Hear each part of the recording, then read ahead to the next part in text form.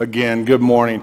My name is Sam McClung. Normally, I am working with the youth department, with the middle school and the high school kids.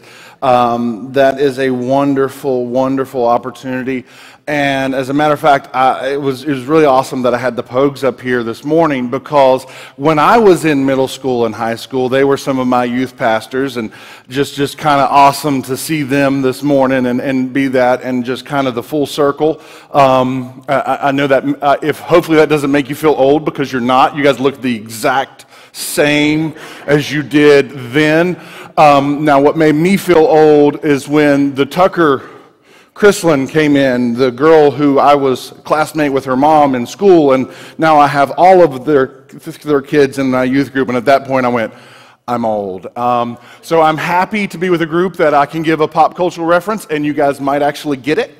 So that'll be a really good thing. But I also wanted to share with you something that's been going on, and that is fifth quarter. Okay? We've been doing fifth quarter now. This past Friday was our third week. And we had over 40 kids there Friday night after the ball game. So, and that is an amazing thing. So here's one of my favorite things from this past Friday. We had a group of girls get dropped off, and we have a sign-in procedure, and a lot of parents, the first time they're there, are like, what is it? Because we want to make sure the kids are safe, that kind of thing. Not to mention there was a few motorcycles around, so I think they were afraid there was a motorcycle gang. But there was a motorcycle gang, but it's the most awesome gang that we could ever have. They do have a wonderful men's choir. It says, make a joyful noise. So it was really awesome thing. So these ladies come out, and I kind of wave at the mom, and she's like, hey. She said, well, I'm just waiting to see if they want to stay. Which I get, I totally understand. But here's the awesome thing. So I'm getting them signed in and everything, and I'm telling them what we got going on. It took them less than 2 minutes to give their mom a double thumbs up. So that's a really awesome thing to do that, because as I said, okay, people, I want them to not go out there after the game and do something stupid. I want them to come in here and do something dumb with me, okay? Stupid gets you hurt.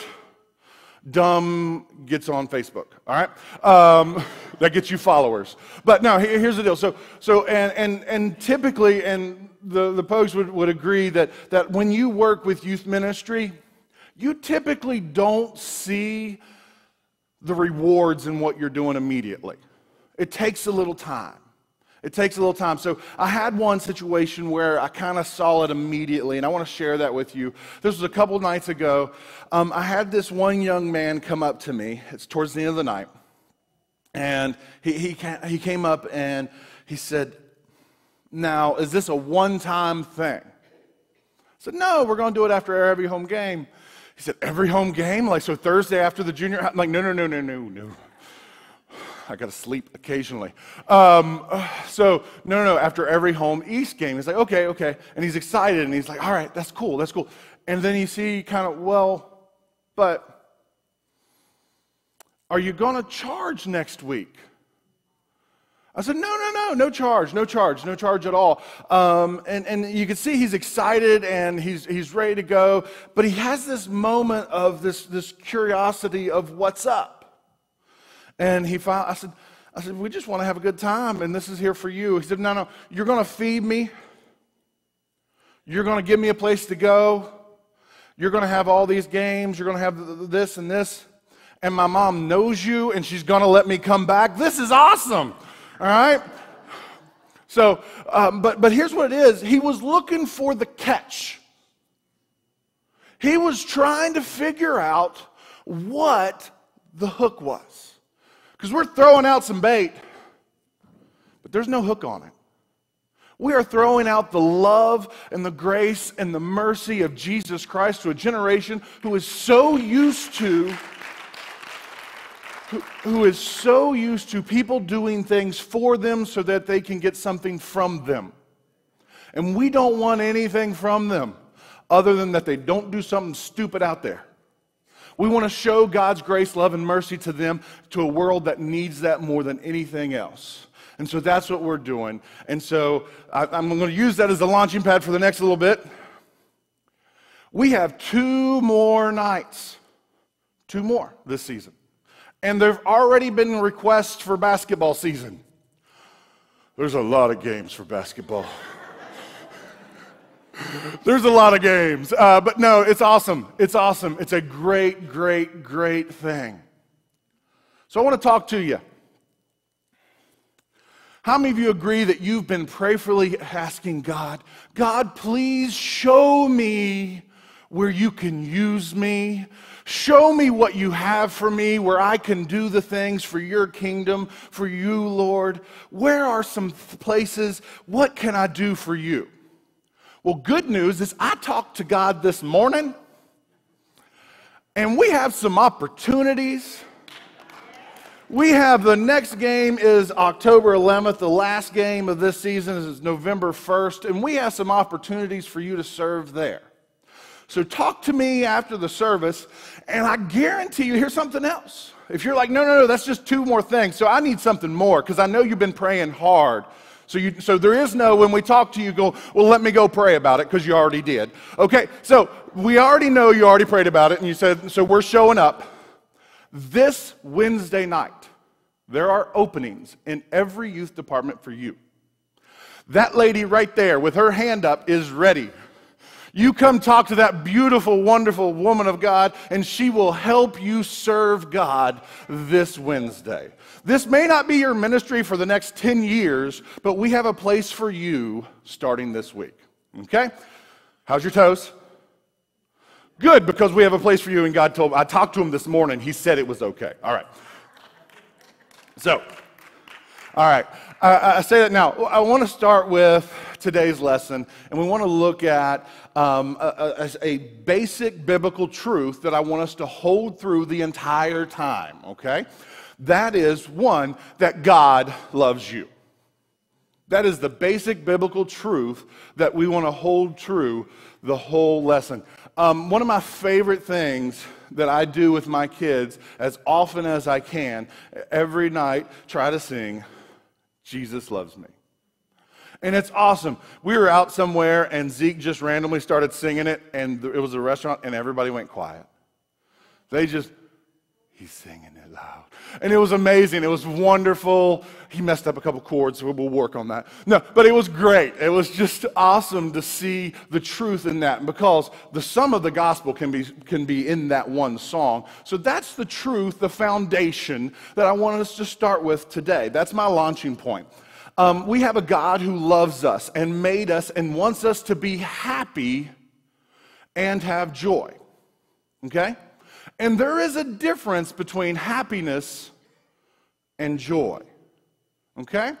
So a lot of times we bunch those together because, but here's a quick example here. If I'm hungry and you give me an apple, I'm happy, right? I'm happy. I'm hungry. I like apples. We're good. However, if you hand me 5 bushels of apples that are ready to be dealt with immediately, I'm not quite as happy, because I know my lovely wife, and we're going to be making apple butter. And that's work. If you've ever made apple butter, it's work, peeling. A couple years ago, we were making new. I said, well, honey, I'm going to the store. She's like, what? I said, I need a new peeler, okay? This thing's not working. I'm bleeding. It's not fun. So I might be a little bit happy, but it's different. And because that apple butter is a whole lot of work. Now, joy. Do you know what's a lot more work? That 5th quarter that I was telling you about. That's a lot of work. That is, from the initial start of contacting the schools, before that, even praying with pastor back and forth. Is this something, a ministry we want to go into the schools, go into the community organizations, getting together with a group of volunteers, actually showing up. digging out volleyball net holes that had never been dug out before. I looked one day, there was an engineer and a doctor working on the hole, and myself and another guy were like, well, we ain't got this. If they can't figure it out, we got nothing. So we got those going. But it was, but I want you to know, when I look out at that crowd and have these kids coming in, running up and down, running around, that is pure joy. So it didn't have anything to do with the amount of work, because there was a lot more work in getting the kids and getting all that fifth quarter set up. But it was pure joy, and I look forward to that joy at least 2 more times this season. So let's make it to the playoffs, and we'll do a lot more. But don't count you before they're hatched, all right? But we want to have so much more fun. Again, and today, one thing I want to do is encourage you to help you find the joy, that God has for you. Because He has joy specifically for you. No matter where you are, what you've been doing, what station of life you're on, God has joy for you. Psalms 35 says, weeping may endure for a night, but joy comes in the morning. All right? I know that life happens. It does. A lot of the time, it doesn't work out like you've planned. A country song a number of years ago that I think is one of the only songs from this group that I ever really heard, Van Zant, has a great line, and it says this: if you want to hear God laugh, tell Him your plans. We got it. We think it's funny. We're laughing at it. Yeah. And then we think, hold up. Remember, we started with the launching pad that God loves you.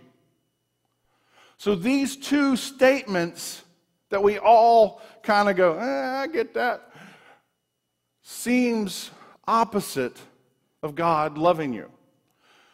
And how do we reconcile that differences? How do we reconcile those 2 sides? And it's simple.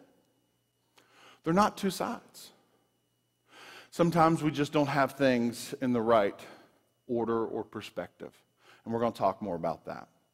And so from a personal experience, a lot of you may know, some of you don't, that it took us a long time to have our first child. Okay, we went through a bunch of different things in a long process.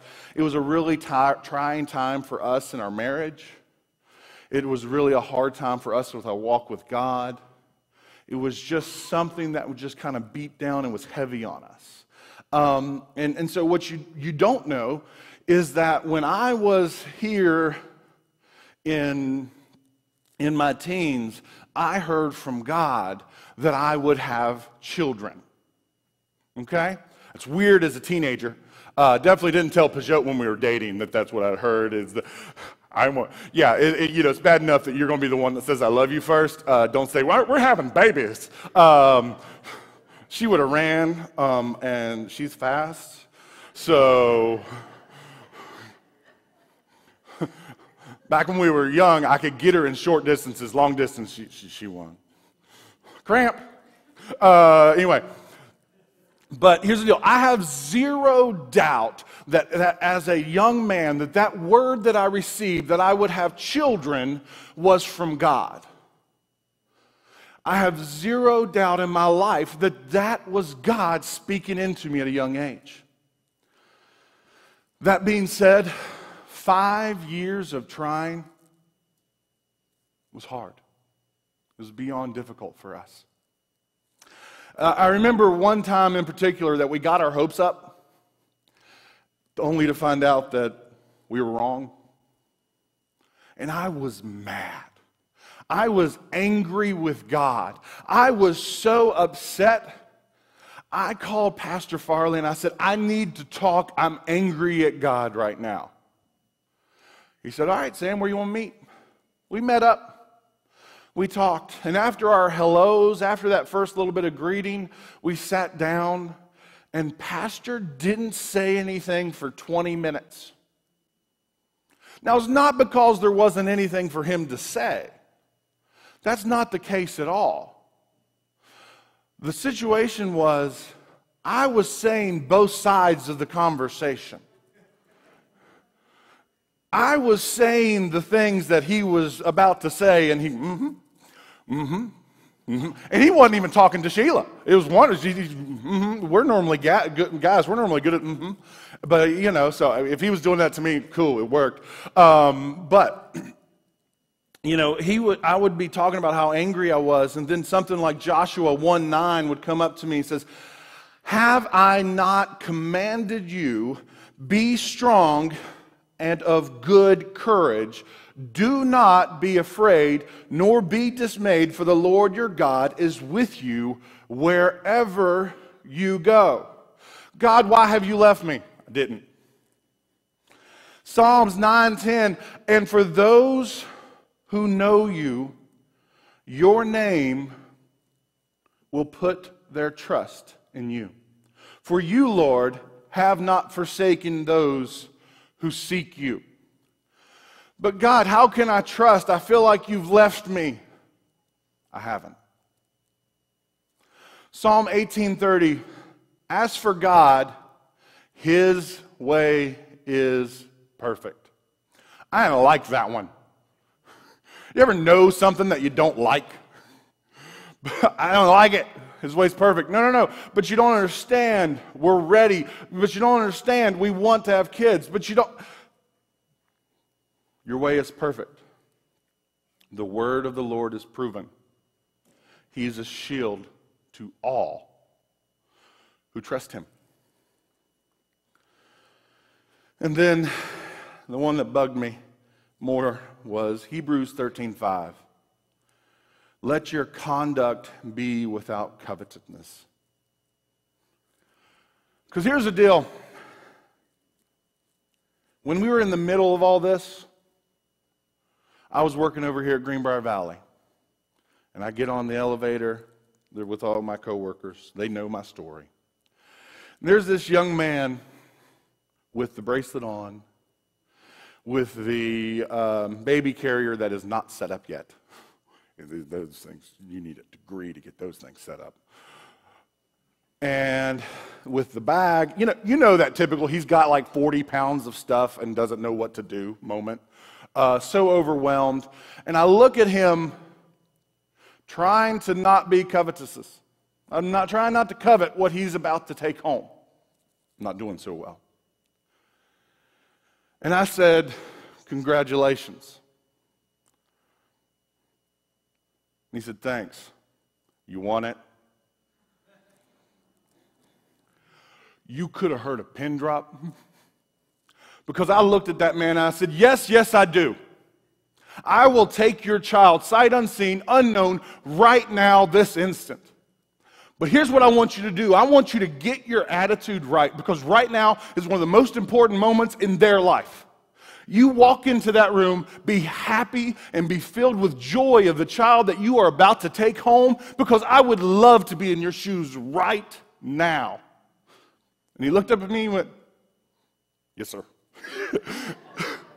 So I hope it worked. I hope it changed his attitude, but my coworkers, after he got off, we were going to get off there too, but we didn't. My coworkers kind of gave that little hug like, dude, we thought you were going to kill him.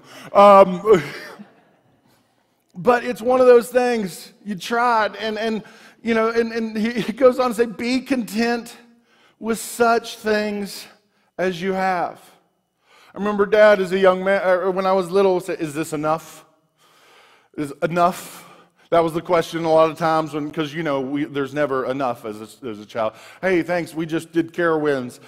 Hey, on our way home, can we stop and get ice cream? We just broke the bank at Carowinds, and now you want ice cream. Okay, and is that enough? Be content with such things as you have. For he himself said, I will never leave you nor forsake you. Even in the middle of all that, in the middle of those situations with talking to pastor and these scriptures just coming up and things, and we can go on and on because more and more things were popping up because these were the words that were spoken into me from the time of a young man all the way up to now. There was the biggest distance divide of my life. 1 foot. From here to here. I knew the Word of God here, but right then and there, I'm hurting here. So convincing up here that here will be okay. I remember one time I asked the kids in youth group, I said, is it okay to be angry with God? And one kid said, no, never. I said, did you read? I said, yes, it is okay. It's what you do with that anger. Do you strike out and say, God, I'll never want to see you again? Or do you say, God, I'm angry, help me? And that's where we were. Sitting there with pastor nodding and agreeing and afterwards, and 20, 30 minutes later we get up, we hug, and I say, thank you. And he's like, no problem. It's a good cup of coffee. But it's one of those things that at that moment I knew, and because I remembered the next scripture coming at the end, and that's what gave me some peace in that moment. Matthew 11, starting at verse 28, says this. Come to me, all you who labor and are heavy laden, and I will give you rest. Take my yoke upon you and learn from me, for I am gentle and lowly in heart, and you will find rest for your souls. For my yoke is easy and my burden is light. I needed a lighter burden. We've all been there. We need a little bit lighter burden. We're carrying too much. We know the different things. We know, but we can't get our heart to figure it out. I needed that rest. So after this conversation, my faith was back in Jesus because I knew that He was the source, that I knew that He had taken off some of my burden. But I wasn't quite there yet. You ever get close, but you're not there yet? It's kind of like when we take the kids to church camp. It's not very far. It's the other side of Roanoke. That's it. Do you know we need a bathroom break to get to the other side of Roanoke? We're close, but we're not there. I say, no stopping, everyone must go, and you get that one kid with yellow eyes.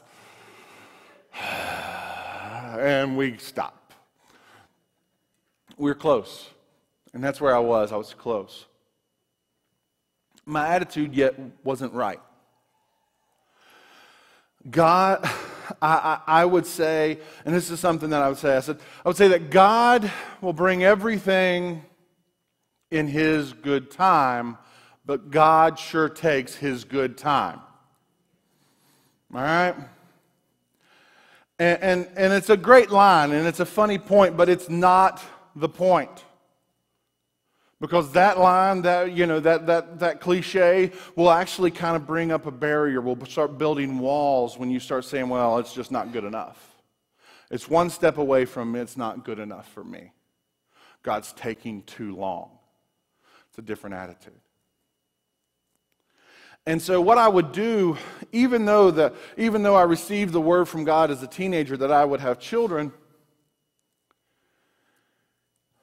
every man or woman of God that I would meet, I would ask them to pray for us to have kids. Nothing wrong with that. There's nothing wrong with talking to people and asking them to pray for you. There is nothing wrong in that. Except from this very same pulpit.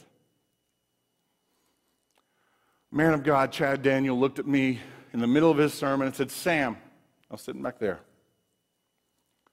stop praying for your children, or excuse me, stop praying for children and start praying for your children. I was broke. I was shocked. I was dismayed. I was wrecked. Then my father, who I was sitting beside, grabbed me by the arm and said, "Sam, God told me to tell you the exact same thing. He told me this morning, I was going to tell you later."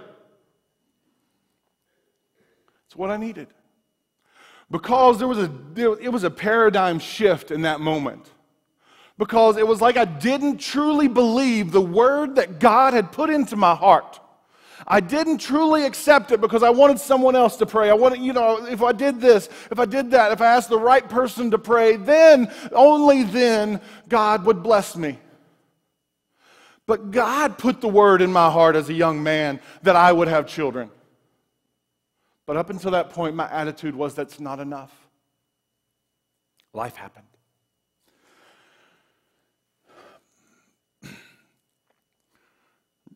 Remember, the time had gone by, but that didn't take away the truth of God's word. Now, in Genesis, Abraham, he received a word from God much like mine, with one major exception. He was 75. It's a big, big exception. And his wife was 65. So there's a time going on at this moment. I mean, we're thinking not anymore. But there's a time, there's a sense of urgency at that late point in their life. So about 10 years later, he took matters into his own hands. And if you haven't read this, I challenge you. I'm not going to go through all the scriptures. Great, wonderful, long story. But go to Genesis and read it. But 10 years later, he took matters into his own hands and had Ishmael. Now, I don't blame him because what he did was culturally accepted. What he started to do was doubt that the word that he had heard from God was really what he had heard. He started to change it. He started to confuse it. And I get that because a few years in, I started to do the same thing. I started to say, well, maybe the word I received from God that I would have children meant that I would be the youth pastor and your children would be my children. And by the way, they are. So if your kids come into my youth group, they're mine. You have to share from now on. Okay? Same thing over here, right? I'm still yours? Okay. Just kind of one of those things that your kids show up, they're mine. I will be daddy bear, mama bear, whatever, all rolled into one. Somebody tries to hurt a hair on their head. Call me up. I'll help out. You guys with daughters and you need someone else sitting on the porch when they have that fun conversation cleaning the guns. I know people. We will be there. And here's the deal. So I get it. I totally understand. So it worked out a little better for me. I get wonderful youth kids. For him, there might be some problems going on over there today because of this issue. A little bit. But I get it. I totally understand. Because what he did was he said, well, I know he said this, but maybe he meant that. And this is socially acceptable in today's society. So I'm just going to do this and make it work. Sometimes we try to take what God says and turn it to what we want and make it work, right? Okay, it's not just me. Good. And so long story short, God showed back up and said, no, about 24 years after the promise, 24 years after the promise of you will, your descendants will outnumber the stars, you'll have, and all these wonderful, wonderful promises. He says, God says to Abram, you need a paradigm shift yourself. So much so that it changed his name and his wife's name. Totally changed their world. That was, if you look at the timeline of his life, that last year from 99 to 100, a lot of stuff happened in that year. It's kind of neat to study. But after he had that paradigm shift, after he had what we like to say, the come to Jesus meeting, his life changed. And within a year, we had Isaac. So it took 25 years from the promise to Isaac. It took 25 years from the promise to Isaac. So here's what I want to say to you. That word that God spoke to you when you were a kid, that word that God spoke to you in your teens, your 20s, your 30s, your 40s, whatever, it is still alive today. It did not go away. It did not expire. God's word is still alive today. All right? So we fast forward a few hundred years, and the Hebrew people, they have made some decisions that have put them in Egypt. All right? And they understand and still remember some of the promises that was given to Abraham. But they have gone from the saviors of Egypt to slaves in about 400 years. That's a big change. You go from savior to slave. I know 400 years is a long time, but that's how long it happened. That's what happened. Now, here's the deal. They're starting to doubt or have totally forgotten the promises that God gave them. Because it's generations and generations and generations later. And so the things that God had promised them, a lot of them may not know. They may not hold it dear in their heart, but so there's those that still do remember. Have you ever doubted the promises that God gave you? So it goes further. We start to doubt our promises, and we're not even slaves. I mean, we are in a different type of bondage. Depression, anxiety, drugs, sex, self-doubt, and on and on and on. We put ourselves in bondage to that regularly. But we don't want to talk about that. There are so many different types of bondage that the enemy tries to use to take and kill the promises that he's put in your life. So again, the Hebrew people, 400 years of slavery, and then Moses shows up. We get Moses, yay! We're done, right? But 400 years, that's a long time waiting on a promise. And now we have Moses, and he has set his people free, done story. That's the end, right? Exodus, short book. No, it goes on. No big deal. They got to go to the promised land. It's only like 240 miles. That's it. I drive that to work and back in 2 days. Okay? When I was doing home health, I might drive that in a day. But that's all the far they had to go. They're walking, so it's a long walk. It's a long walk. They'll get there in a couple weeks. There were so many of them, if they stood in a straight line, they would more than reach it. So it shouldn't be that long. But no, they had to take the long route.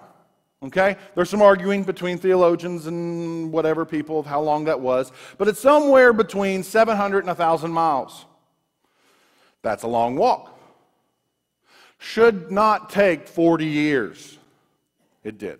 Now, for those of you that don't know the story, begin the book of Exodus, go to it. It's wonderful reading.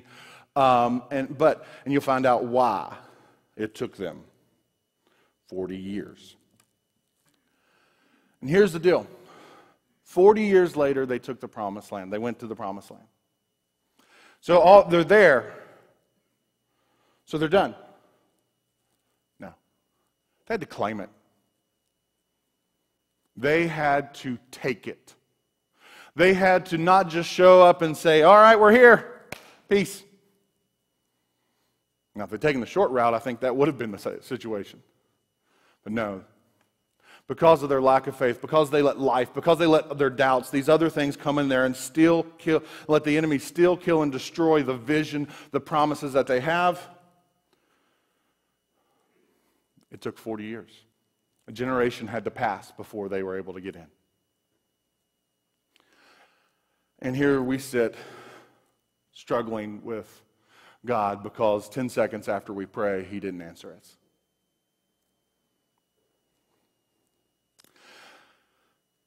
They had to claim it. So when you are discouraged, and there are times when you will be, you are going to be discouraged. If that's a realization you somehow have made it to this point in your life and your walk with Jesus Christ, that you will not be discouraged. If you accepted Him this morning, I'm going to go let you in a little truth. You will be discouraged. But remember the verses that we read earlier, and remember this key thing, where we started with. The truth that we started with today is that God loves you. So today, I want to encourage you again. I want you to accept the word that God has given you. The word that He gave you in your youth. The word that He gave you in your teens, your 20s, your 30s, your 40s, whatever it was. The word, the truth that you know that came from God the Father.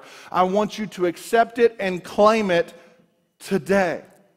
Because God's word says this, and so because we let life come in our way, we let so many things, but we want to lean in what God's word says, because life is no longer the excuse. The enemy is not the problem, all right? Because Isaiah 55:11 says this, "So shall my word be that goes forth from my mouth. It shall not return to me void, but it shall accomplish what I please.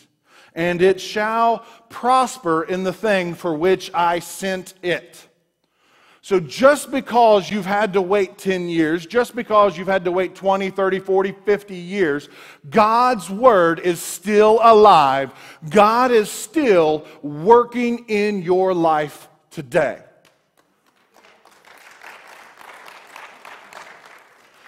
Steve, I didn't know you were going to be singing that song, but it worked.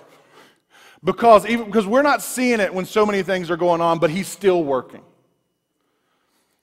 God has given you a word, and don't you dare let the enemy try to steal, kill, and destroy you for it. He has tried to convince you that you heard something wrong or it wasn't quite right. He has tried to take that away, but God is telling you, that what God told you wasn't really God. It was really your imagination. You had pizza before you went to bed, okay? So I understand that whole faith thing. It's kind of weird. And science says, and I understand what science says, and if you really read the science and talk about people who study these things, science all of a sudden goes, that God thing, that kind of makes sense. It really does. So there's some wonderful apologetic series that we can get to that talks about this. But here's the deal. When the enemy tries to throw life at you, when the enemy tries to steal, kill, and destroy what you have, I want to give you a little bit of ammo to combat what he has. Okay? I like having some good ammunition for what the enemy tries to do. I like it. When he's, hey, throw that back. As a matter of fact, I want to thank you for your kids, because I have developed a quicker wit because of them. Because I have some ammo to return. I was started a new job. I'm now at Raleigh General, and I don't know the nurses yet. I don't know them. They're nice folks. I know their names. It's written on the board. Who they are, I have no clue. Side story to my side story. One of them's name is Hope, and I go up to this nurse and said, "Are you Hope?" She said, "No, I'm Faith." They're sisters. And so I said something, and she's like, I'm like, Didn't know they were sisters, so I said, I said, "Where's Joy?" And she didn't think it's funny. Who do you want to say? Yeah, I'm sorry. Nurses are busy people. They don't have as much time to joke. So I'm there, and one of the nurses I'm looking for, and I'm asking, calling for her name, and I walk right by her. And she kind of gets this attitude. "You're looking for me, you just going to walk by me?" Half a second. I didn't look that far down. She gave me that smile like she's good to go. All right, we're going to have fun here real quick. And she said, what did she say? Something along the lines of, I'm here to help, whatever. It didn't work. You had that line, and she said, I'll remember that short comment later. I said, it's not called a comeback because you come back later and tell me what you had to say. And she's like, stop it. But your kids have helped me with that. I just want to let you know I have to have a better wit. I was pretty good to begin with. I'm the youngest of 5, so you got to have a little bit of ammunition. But your kids have helped me develop some thick ammo when it comes to dealing with folks.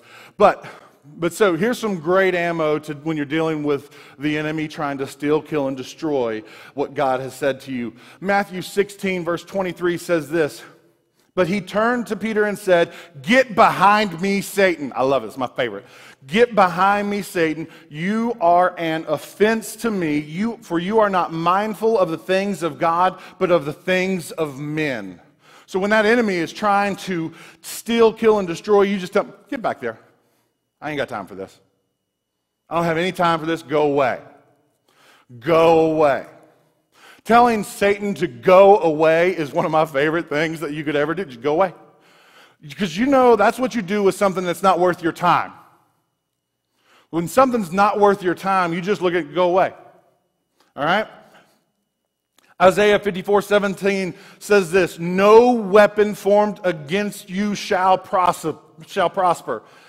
And every tongue which rises against you in judgment, you shall condemn. For this is the heritage of the servants of the Lord, and their righteousness is from me, says the Lord. No weapon formed against you shall prosper. None. Zero. Zilch. None. Psalms 8:6 says, you have made him to have dominion over the works of your hands, and you have put all things under his feet. So when that enemy is bugging you, and you've told him to go away, and he's not really wanting to, and you've ignored him, and you've told him everything, I want you to do one more thing. Tell him where he's going to go. Remind him when he tries to steal, kill, and steal lie about your future. You remind him of his. When he tries to bring up your past, the things that you've gotten through, the things that you're working to get through, the desires and the dreams that God has put in you, the truth that God spoke over you that said that these are the things that I have for you, when those things are on the line and the enemy is showing up, say, go away, because you are going to be under Jesus' feet. I am not. For I am his, for I am fearfully, wonderfully made. The list can go on and on and on, and Scripture is full of great things for you to remind Satan when he tries to come up at you. But don't you dare let the enemy fool you. God has his hands on your life. God has his hands on your life. He has a plan for you. He has a plan for you. Steve, you'll come up. He poured his grace. He poured his love. He poured his mercy into you. So that word that you received is alive today. The enemy, tell him to go away. I challenge you to go back to the word that you received in your youth. The word that you received as a young man or a young woman, that you have let life just make you forget. Because God's word is powerful forever. The 5 years, I have 2 wonderful children. God used that time that we have an experience to share, to help others who are going through the same thing, because we know and we understand. The 25 years it took Abraham, God's word didn't leave him. The 400 years in bondage, God's word didn't leave them. The word of your youth, The word that God gave you is the word that God is alive in today. So take God's word into your heart. Receive it. Claim it. Walk it out. Find someone to get in confidence with and say, this is the word that God gave me, and I've let life try to steal it, but no more. Because the word that God has given you is alive today. Let us pray. Heavenly Father, thank you that you are still moving, that you are working through us, Lord, that you have a plan for us, Lord, that you didn't come with a spirit of timidity, Lord, that you came with your strength and your power into our lives, Lord, and Lord, we claim what you have for us. We speak against the enemy because he has no place here. He is not worthy of the time that we have given him. He needs to go away because we know where he's going. Thank you, Father, for your power, your grace. Lord, fill us up and pour us out, and fill us up and pour us out. Thank you, Father, for the world that will change for you. Lord, use us. Thank you. For it's in Christ's name we pray. Amen.